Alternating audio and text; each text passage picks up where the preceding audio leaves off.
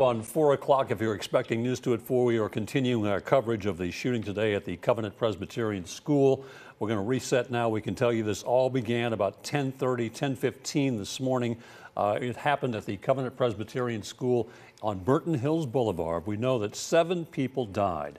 3 students as well as 3 adults. These are the identities of the people that have been killed and just now been released by Metro Police. Evelyn Dykehouse, Mike Hill, age 61, Hallie Scruggs, 9, William Kinney, 9, Cynthia Peak, 61, and Dr. Catherine Kuntz, 60. These are the 6 people inside the school who lost their lives. We're still waiting to find out the identity of the gunman.